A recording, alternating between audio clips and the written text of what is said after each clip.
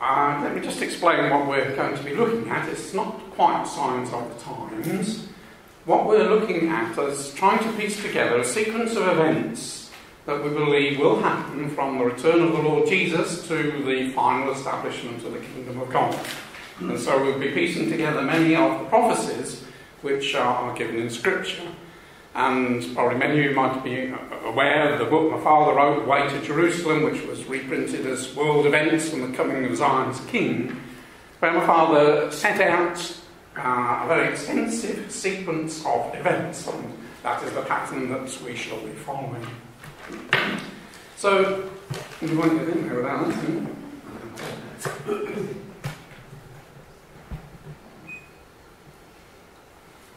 Okay, still loaded. That's already. So the first part is to look at events which cover from the return of the Master to the invasion of Israel and the Armageddon.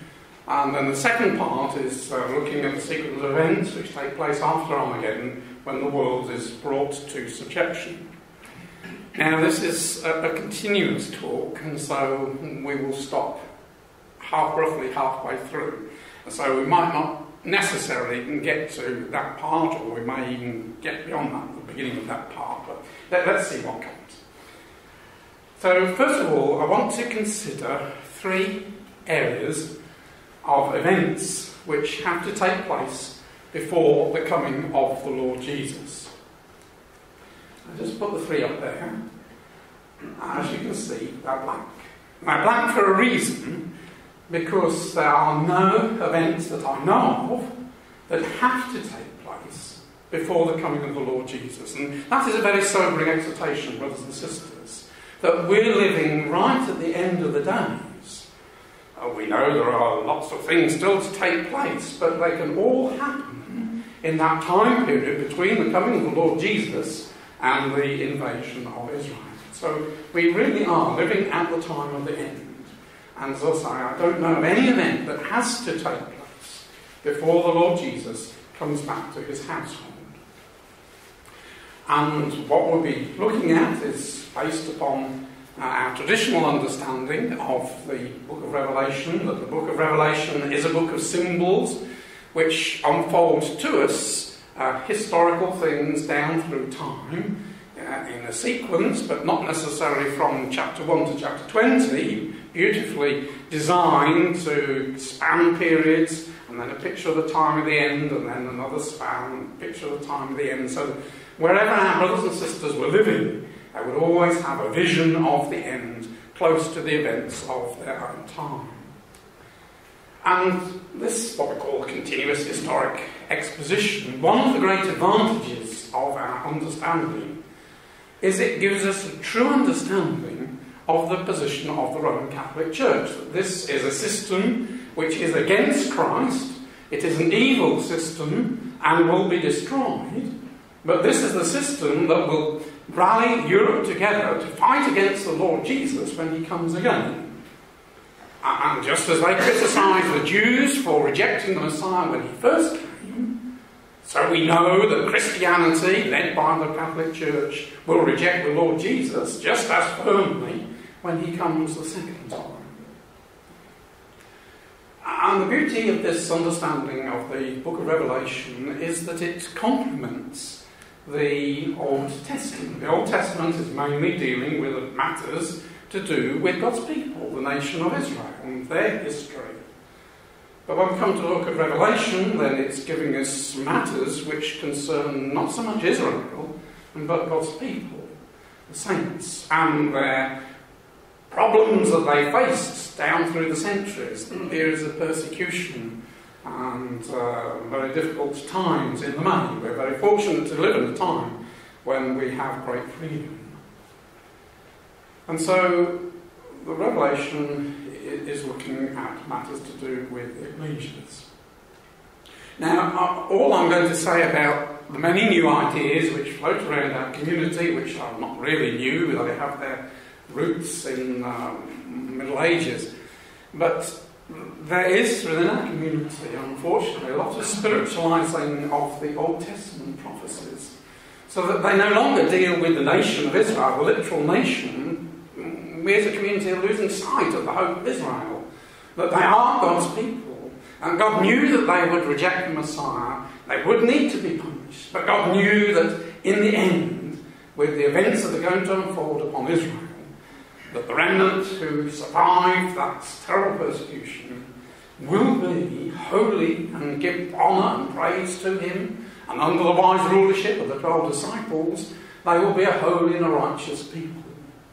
And so we shouldn't spiritualise these prophecies. They are to do with the literal nation of Israel. Now, there are two concepts about Revelation, either that it was mainly fulfilled by AD 70 or stretching forward to the time of Constantine, or, and the most popular idea put forward by quite a few within our community, is that the main part of the book of Revelation belongs to the future, a 3.5-year period of great tribulation, but the majority of the chapters are not having their fulfilment until some future time.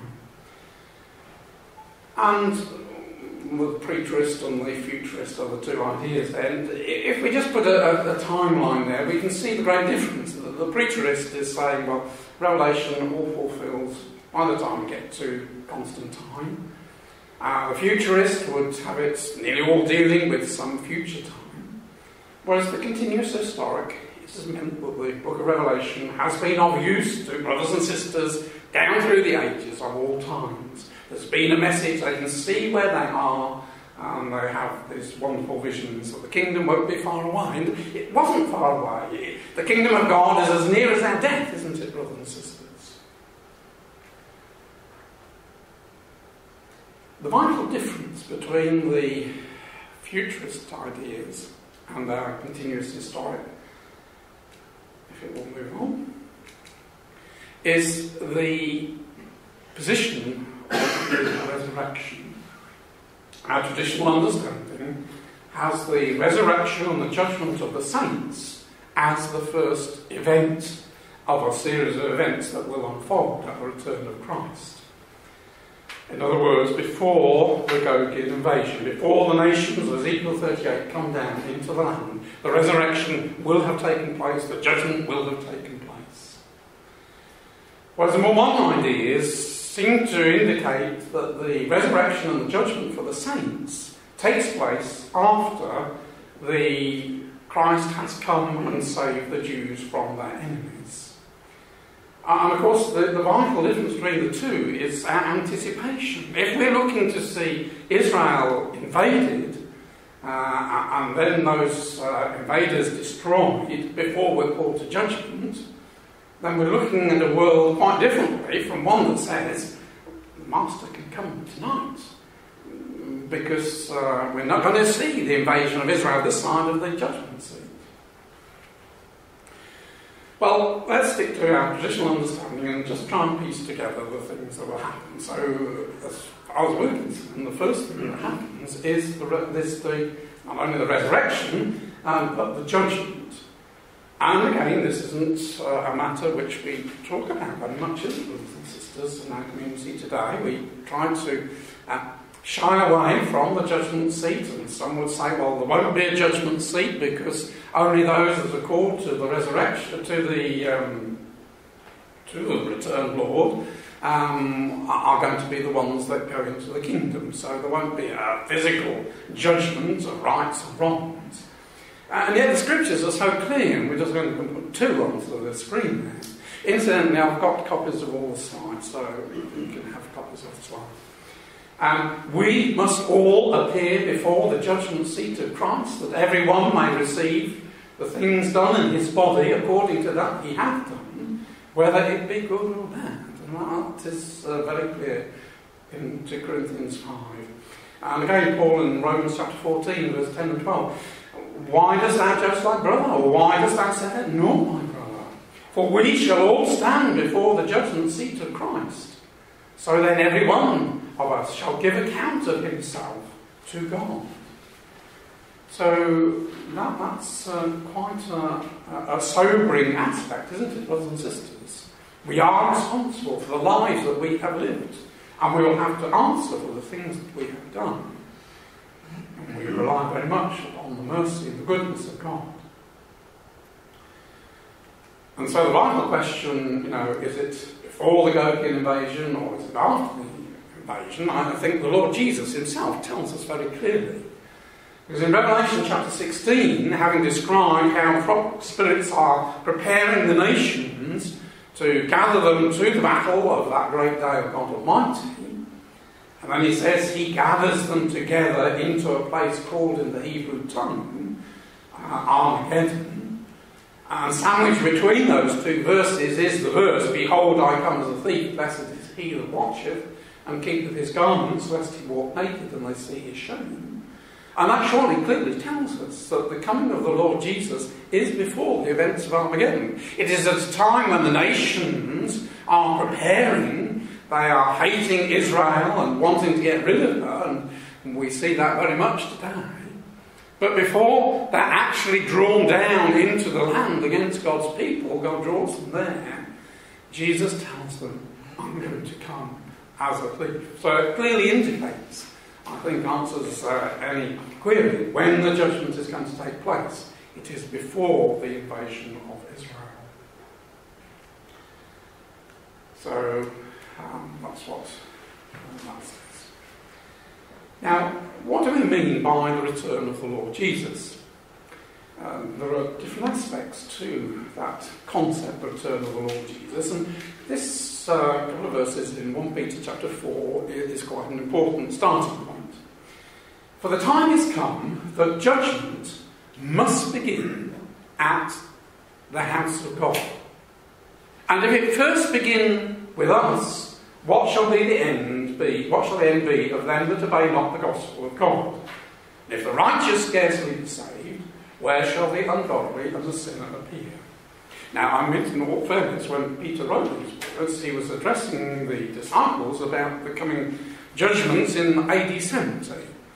But I don't think we're stretching Scripture at all to also apply this as a principle that, first of all, God judges his household. Then there is judgment upon other people. So I see that there are three aspects. When we talk about the return of the Lord Jesus, don't misunderstand me, he's not coming back 3 times, but there are 3 different aspects. There's this aspect that we're concerned with, his return to judge his household, but he is coming back in judgments against his people Israel. And that's something that unfolds after the judgment on his household. And in carrying out his judgment upon his people, his nation, and then that will affect the Gentile nations. So a third aspect is the return of Christ to judge the world. Can you see that? Are you all right with that? Yeah. So 3 different scenarios in the return of the Lord Jesus Christ. I just want to put a time frame, if I may. I'm not going to be dogmatic about this at all, but just a suggestion that from Christ's return to his household to the return to his nation is a period of 10 years. And we're going to fill that out in a moment. And that merges into judgments upon the world, because in coming to save his nation, he's going to pour judgments against the Gentiles who have come against his land, and those judgments will then extend out worldwide until all the nations submit to him. And I submit that we've got a 40-year period there, making a 50-year total. Now, let's just deal with the 50-year aspect, which is, of course, a Jubilee period. Turn with me to Ezekiel chapter 40, where we have the details of the temple. And the interesting thing that when Ezekiel is revealed the temple, he's not revealed the temple being built or constructed. He is taken to this temple yet to be when it's fully functioning. He sees it as a fully functioning temple. And in verse 1 it says, in the 25th year of our captivity, in the beginning of the year, in the 10th day of the month, in the 14th year after the city was smitten, in the selfsame day, the hand of the Lord was upon me and brought me thither, and it is then reveals the details of it. Now, this passage, this day, this 10th day of the month, the beginning of the year, this of course was the day when the Passover lambs were penned up, weren't they? Were selected and penned up. Now, 50 years from the chronology, 50 years earlier, we have Josiah's great Passover. And Jewish tradition tells us that that great Passover coincided with one of the Jubilee years. And so if Josiah's Passover was a Jubilee year, then it was a Jubilee year, the next Jubilee year, upon this 10th day of the month, that Ezekiel was shown this temple. And it says this self-same day, as if there's some importance about this particular date. Now, if my speculation is correct, we're 50 years on, it's hinting that there's going to be a Jubilee period involved in the events which will end up with a fully functioning temple being established. A 50-year period. Let's just look at this 10-year period. Now, the events that have to take place, we're going to look at the moment. I just want to just lay this as a framework. Come with me to Leviticus chapter 23. I say I'm not going to be dogmatic about these, but this is the way I see these things. Leviticus chapter 23 and verse 24. Speak unto the children of Israel, Leviticus 23 verse 24. Speak unto the children of Israel, saying, in the 7th month, in the 1st day of the month, shall ye have a Sabbath, a memorial of blowing of trumpets and holy convocation. And do no servile work, and jump on to verse 27. Also, on the 10th day of this month, so we've got the 1st day, now we've got to the 10th day of the 7th month, there shall be a day of atonement, it shall be an holy convocation unto you, and he shall afflict your souls, etc. So, the first day was the blowing of trumpets, and we associate blowing of trumpets with a symbol of resurrection. The trumpet shall sound, and the dead shall rise. The 10th day is the day of atonement, the covering for sins. And I think this is very appropriate for the saving of God's people. Generations have gone by, mainly unfaithful Jews. But in the events which are to unfold, we're going to, as I say, have a righteous and a holy nation. And if this is the case, then if we apply a day for a year, from the 1st day to the 10th day, then that will give us a 10-year period from the blowing of the trumpets, the preparing and the calling and the saints, the judgment of the saints, through the saving of Israel. A 10-year period. As I say, I'm not going to be dogmatic. So the 40-year period, which spans the saving of the Jews and the establishment of the kingdom and return of all the Jews back to their land.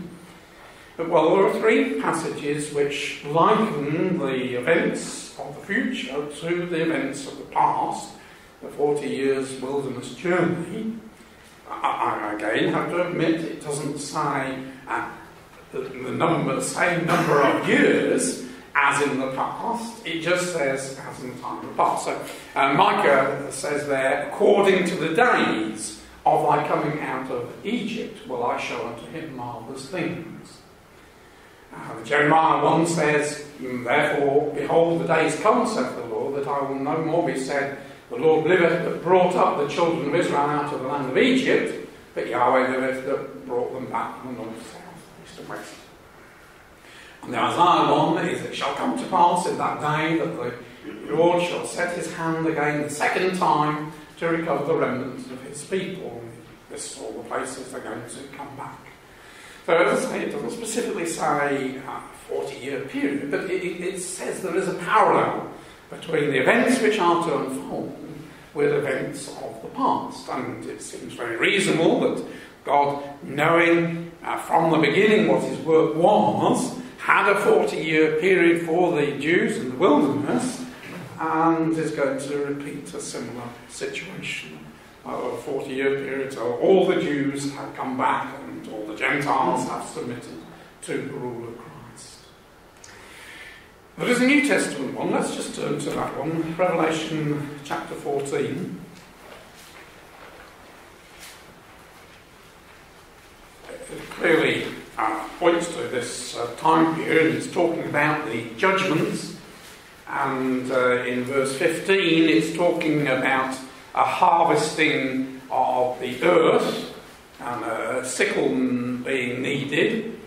And then there's another harvest in verse 18, which is of the clusters of the vine. And in Israel, as all around the world, your corn grows and develops and is harvested quite a few months before the vines are ready. And so these two judgments, the corn harvest, we equate with the events that are going to take place around Israel, the saving of Israel and the destruction of the Gogian forces, Armageddon. And the vine harvest relates to the judgments that are going to take place upon Europe. And the key is in verse 20, the winepress shall be trodden without the city, and blood came out of the winepress, even unto the horses' bridles, so to that height, by the space of 1,600 furlongs. That's nearly 200 miles. So this obviously is symbolic. You couldn't have blood that deep, stretching 200 miles. But it's interesting that 1,600 stadia, if we square 40, 40 times 40, we get 1,600. So is this a measure of time? That it's not the quantity of blood, it's the duration that's telling us about. 40 years of judgment. Well, whether these time periods are going to be right remains to be seen. It doesn't basically affect what we're going to be looking at. So I just want to quickly just put through a summary of the sequence of events. So we've got a framework to latch onto, and then we can develop it out. So the return of Jesus, the first event is the resurrection and the judgment of the saints. And then I believe that Elijah, Malachi chapter 3 and 4, has a work to do amongst the Jews who are in the land at the moment to prepare them for the terrible times that lie ahead. And that will be followed, during that period, Israel is very prosperous, as Ezekiel 38 talks about. And then comes the invasion by the Gogian nations when the countries of Russia and Europe combine with Pope as their spiritual leader and the military might of Russia to come down to get rid of these Jews and to take Jerusalem to be their headquarters and to show that Christianity will triumph over this Jewish religion. And as a nation, this time it's clear from various prophecies that are given that Israel as a nation is destroyed in this invasion. Then follows Armageddon, when the faithful remnants in Israel cry out to their God. God will hear. The saints have been prepared. Christ and the saints come up and save the Jews, and earthquake and all the events there. And the Lord Jesus establishes the nucleus of the kingdom in Israel, with those Jews, baptized into the water that comes out of the fountains that flows out from Zion. And then there will be the call to the Jews to come back. And this is Elijah's second word, to gather all the Jews in to their land. And in parallel with that, there is warfare in Europe. The nations have to submit and hand their crowns to the king. Some will willingly do it, others will fight to the death. But eventually all nations will submit. And if you can read right down at the bottom there, can't even move that along. Then the kingdom is fully established. So, let's go back to the place of judgment, and I believe that Sinai is that place. Where else is there? It is the most fitting place. Because it was at Sinai that the nation of Israel became God's people. They didn't inherit the land at that stage, but they became God's people. Had to wait 40 years before they inherited the land. But they became a kingdom of kings and priests. A kingdom of priests, and a holy nation. And our hope as spiritual Israel is to become kings and priests. And so what more fitting place than Sinai to be the place for this judgment? A repetition of what happened in the time past. Now, there are three passages which support this idea that the judgment is at Sinai, so that Christ comes from Sinai to Jerusalem to save his people. Deuteronomy 33, verses 1 to 5, Psalm 68, which we read, and Habakkuk chapter 3. Well, we'll just look at the Psalm 68 because they're all parallel. And it really just hinges around one verse in that Psalm 68, though it's a wonderful psalm. That's why we read most of it. Thrilling psalm. But the key verse is in verse 17, which in the Authorised Version says, "The chariots of God are 20,000, even thousands of angels. The Lord is among them as in Sinai, in the holy place." And if you've got ordinary Authorised Version, you will see many of those letters are in italics. If we knock out all those italic words, because they're not in the original, then we get what we've got there. The chariots of God, 20,000, thousands of angels, the Lord among them, Sinai into the holy. The High Standard Version puts from Sinai into the holy place.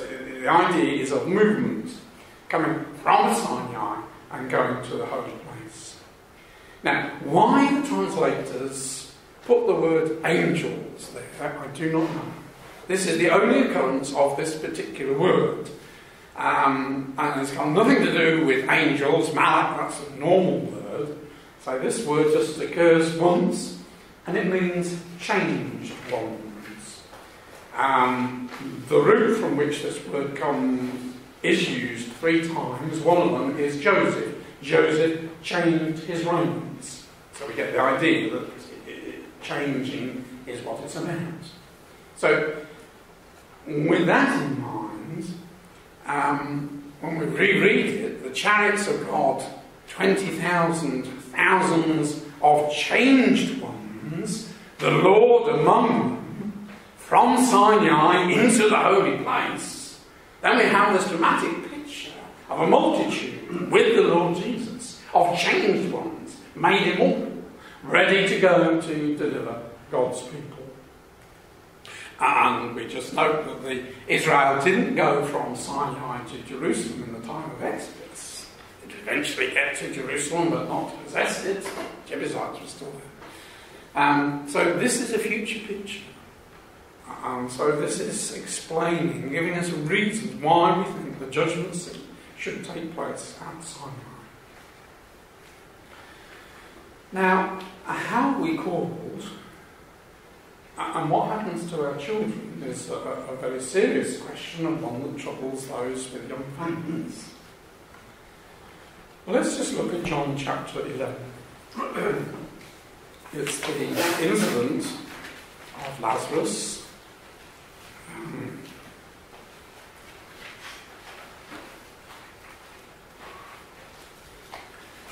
Verse 28.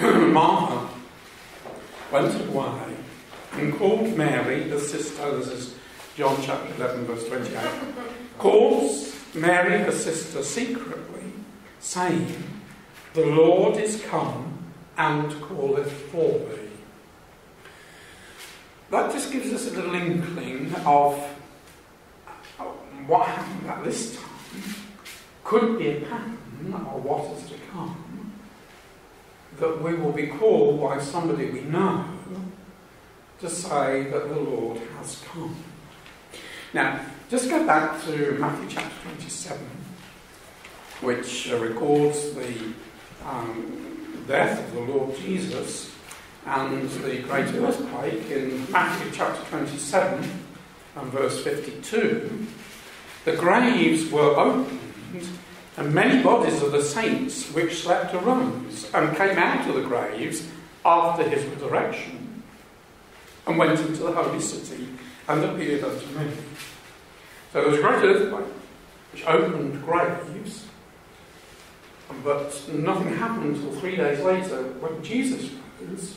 There were others that rose from the dead and went to Jerusalem and revealed themselves to people. And what more powerful evidence could we have that Christ has come back and the resurrection has taken place and we have to go to the judgment, but for somebody that we've recently buried, if they walk through these doors, then we would know beyond a shadow of doubt that the Lord had come. There would be no argument, would there? And that could well be what happens. That one recently dead, coming alive, comes to say, the Master has come. We have to go to. Now, how we get there, we're not told. We don't have to worry about those things. There are details that will be revealed. We just have to know that we do need to go to the judgment seat. So, what happens to our children? Well, we have to say that God is a merciful God. And just as in the Exodus journey, whole families went, they weren't separated. So young children would go with their parents to Sinai. And if my speculation is correct, that the events which we're going to be looking at in a few moments do span a period of about 10 years, then that would mean any newborn baby could at least be 5 or 6 or 7 when parents are perhaps made immortal, and then the events have still got to unfold. Old enough to be handed over to Jewish people to look after and to bring up. There's 2 wonderful passages, and we had them in our readings just very recently. Now I'm going to come to it. So, Isaiah 56. A wonderful picture of how nations join themselves to God. This is in the kingdom age, clearly from the previous chapter. Verse 6 of Isaiah 56. The sons of the stranger that join themselves to Yahweh to serve him and to love the name of Yahweh, to be his servants, everyone that keepeth the Sabbath from polluting it and taketh hold of my covenant, even then will I bring to my holy mountain and make them joyful in my house of prayer. Their burnt offerings and their sacrifices shall be accepted upon mine altar. And verse 8, Yahweh, Lord God, which gathered the outcasts of Israel, says, yet I will gather others to him beside those that I gathered up to him. Seems to be an indication there will be many Gentiles that come and are adopted into Israel, but I think among them will be the sons and daughters, young ones who become part of Israel, share in the wonderful things of the kingdom, and then they have their opportunity in the kingdom age and their resurrection and their judgment at the end of the millennium, and if they walk faithfully, then immortality at the end of the millennial age. The other one is Ezekiel chapter 47.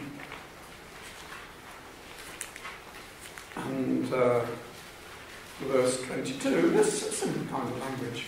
And it shall come to pass that ye shall divide it by lot for an inheritance unto you, and to the strangers that sojourn among you, which shall beget children among you, and they shall be unto you as born in the country among the children of Israel. They shall have inheritance with you among the tribes of Israel. So I anticipate many people want to come and live in Israel, but among them will be the children of saints. And so, as I say, they won't lose out.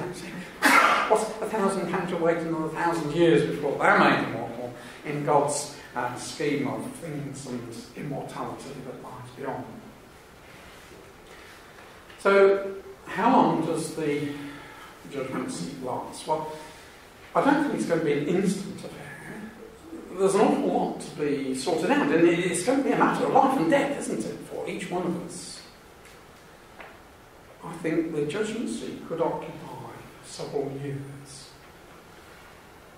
And the one who will oversee it will be the angel that has overseen our life, that knows everything that we have done, right from we're born, or at least when we're baptised, to the point of our death.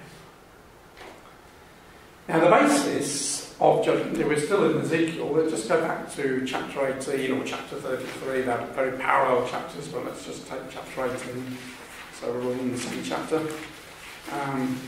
I think these two chapters give us the basis of what the judgment is all about. It's not a matter of ticks and crosses, or you've got more ticks than crosses, so you're in the kingdom the other way around. No. What we will be judged on is where we are at the point of judgment. And the principles are laid out in Ezekiel, as I say, chapter 18 and chapter 33.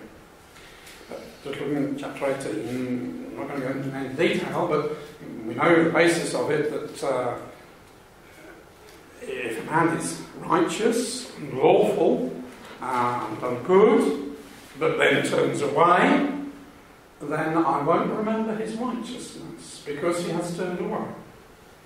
If on the other hand, is lived a dissolute life, but then turns to me, I won't remember that, but it will be the fact that he has turned to me. And fathers are responsible for their children, and we are all responsible for our lives. So this gives us the basis that the judgment will be. Where are our minds? How in tune are we with the things of God?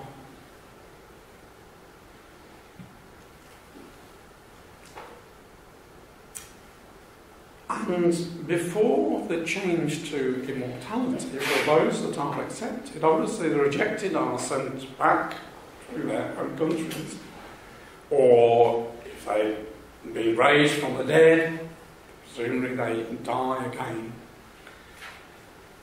But for those who are going to receive immortality, I again can foresee that there will be a period needed of adjustment.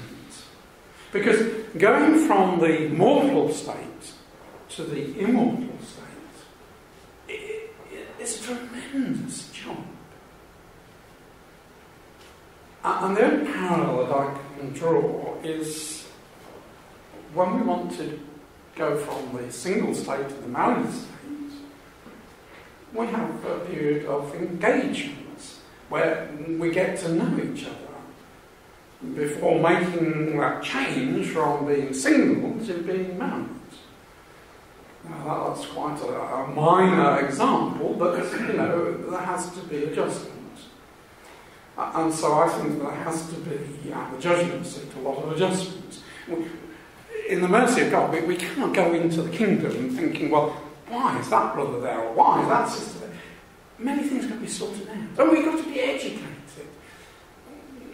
We think we know a lot about the truth, but there's so much, isn't there, hidden in the Word of God. And being able to talk with Abraham, being able to talk with Moses, and say, oh, when we read that, what exactly happened? Fill it out. And, there's so much to learn. So I can see, as well as the physical before being accepted or rejected can take some time. I can see a period of time again before that change in an instant to immortality. Well, that is an instantaneous effect. It has to be instantaneous. So there are things that occupy that period. Now, as well as that, there is the Elijah work. We can look at that in a moment. These are the things that have to take place before Christ and the saints come to save Israel, in what we call the Battle of Armageddon. Armageddon lies right at the bottom. So all these things have to take place: the return, the judgment, the Elijah work, the nations then gathering, coming against Israel, defeating Israel, and probably being there for maybe a year or two before Christ and the saints come. It will appear that there is no God in Israel. And then nations are destroyed.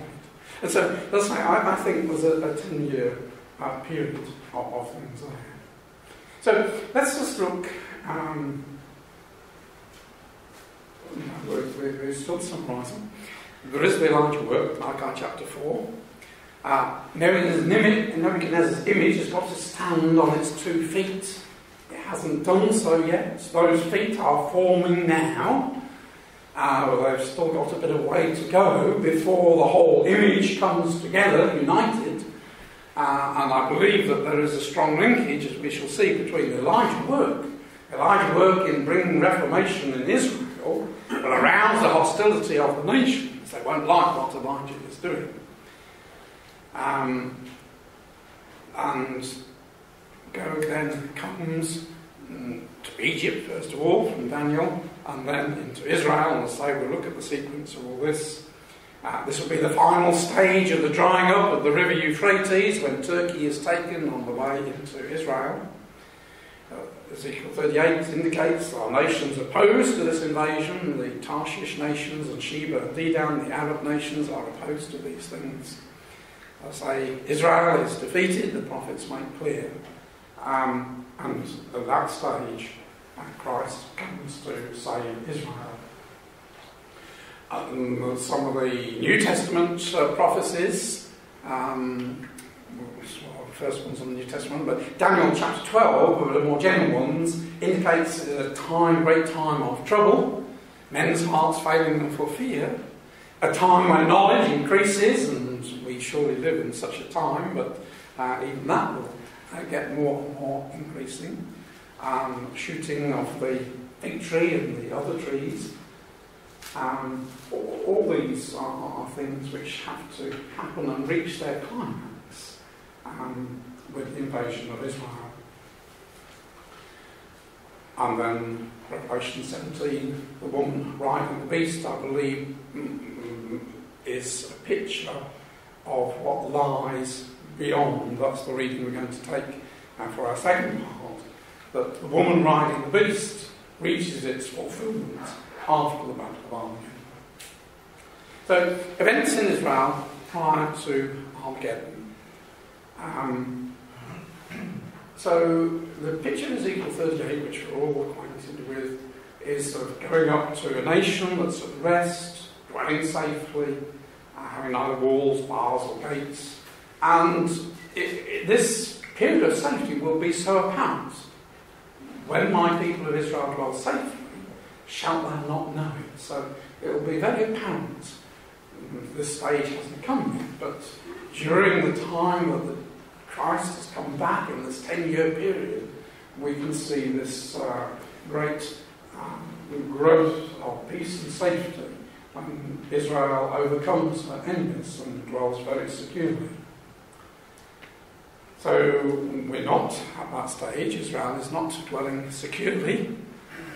Maybe Israel has to act against Lebanon and Gaza and Iran. We just have to wait and see.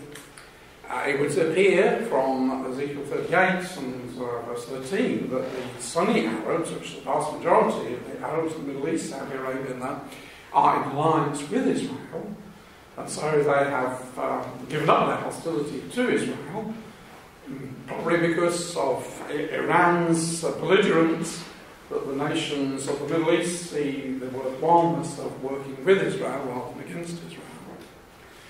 But the interesting thing is, this is a time described in Ezekiel chapter 39 as a time of trespass on Israel's part. Let's just turn to it because it is a very important matter. We have to be clear that when Israel is dwelling peacefully and securely, it's not because they recognise the Lord Jesus. Far from it. They don't know He's there. And when all the events of Ezekiel 38 to 39 take place, when the judgments are poured out upon the Gogan nations, Israel is delivered, this is how God, at the end of chapter 39, this is how God looks back, as it were, and explains to Israel that the time of peace and security that they were living under was a time of trespass in His eyes. So let's just pick up Ezekiel 39 and verse 25. Now will I bring again the captivity of Jacob and have mercy upon the whole house of Israel and be jealous for my holy name. So after they've been invaded, God's going to come to save them. After that they have borne their shame and all their trespasses whereby they have trespassed against me, when they dwelt safely in their land, and none made them afraid. So God is saying, you're being punished. You're going to be punished. This invasion by the Gogan nations is because you have trusted in your own strength. You have brought about, we don't quite know how, but a time of peace and prosperity, and you haven't trusted in me. So you're going to be destroyed, because you've got to be made to see that you can only trust in the true and living God. So it's a time of trespass, this period of peace and prosperity. And verse 28, then they will know that God indeed is Yahweh their God. So this peace, time of peace, will be clearly discernible, verse 14 tells us that, which brings us to the fact there's a lot of talk about Palestinians having their own state. Now, again, we cannot be dogmatic because the Palestinians might have a state but then lose it again.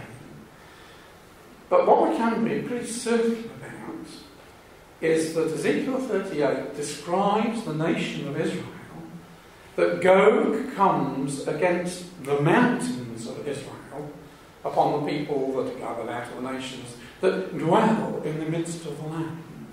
Now, the mountains of Israel in the midst of the land is the very area of the what we call the West Bank, where the Palestinians want their states. And Ezekiel is telling us that Israel dwells there. So I don't think the Palestinians will get their states. If they do, they'll have to lose it again, and Israel will have to take it from them, because they have to be dwelling on the mountains of Israel. We're going to wind up in a moment, but we'll finish with this bit here. What triggers the invasion? Well, there are two reasons why the nations invade. One I call a commercial reason, given in Ezekiel 38, which is for a spoil and a pride. But there are other prophets that talk about these same events, the invasion of Israel, in the terms of a religious or a holy war. As far as the commercial situation is concerned, we've seen the past few years, haven't we, absolutely amazing quantities of gas and oil which is in this region of Israel. Not all in Israeli territory, some off Lebanon, some off Cyprus and some off Gaza. But a good proportion of that gas and that oil is in Israeli territory. And Israel is sitting upon an absolute gold mine. At the prophecy day in February, that was the chart that I put up, which every time I give a talk I have to add other things. Well, since the prophecy day, the last one was the Tannin site. Since then, we've had Shimshon, which 65 billion cubic metres of gas, which is a reasonable supply. And then just in the past 2 weeks has been announced the Pelagit site of 189 billion cubic metres, so that's a reasonably large field. And that's somewhere off Haifa. I cannot quite fit this map. These are the oil fields that they're drilling in and finding this amount. I can't quite fit it onto the other map, but it fits on there somewhere. And as far as oil is concerned, the Leviathan, they have downgraded the amount of oil in Leviathan quite considerably. They had problems drilling, but the downgrade is only because they can't get deep enough. They're bringing in another ship, and they're anticipating that figure will go up. But in this pelagic site, they're talking about 1,400 million barrels of oil. And Israel consumes 85 million, so many years' supply. And then, in addition to that, there's all this shale oil, which is absolutely changing the situation as far as America is concerned with their own gas supplies. Prices are absolutely tumbling because you can get shale oil and shale gas, and America's got lots of shale gas. But they're talking about 3,000 years' supply of oil. In these various basins in Israel. Very good quality. As much oil there as Saudi Arabia has. It is, I think, brothers and sisters, this is our signs of the times. As to an earlier generation, 1948 was the signs of the times for that generation. To our generation, it is this spoil that has been found in Israel, which is will transform and make her very desirable. But in addition to that is this other aspect of a religious invasion. Isaiah speaks of it's the day of Yahweh's vengeance, the year of recompenses for the controversy of Zion, and Joel 3 recompenses retribution, controversies the contest. So it's not just to come to take spoil of prey, that's what Russia's mainly interested in, but Europe, the papal leadership, it's a religious contest between Jews and Jerusalem. Whose city is it? That will be the contest. And Joel chapter 3 speaks of this preparing or sanctifying war. Wake up the mighty men, let all the men of war draw near, let them come up. And we can translate that, make holy war. It will be a crusade against Israel. Well, we'll stop there because the next bit is to look at the Elijah work, and we'll carry on from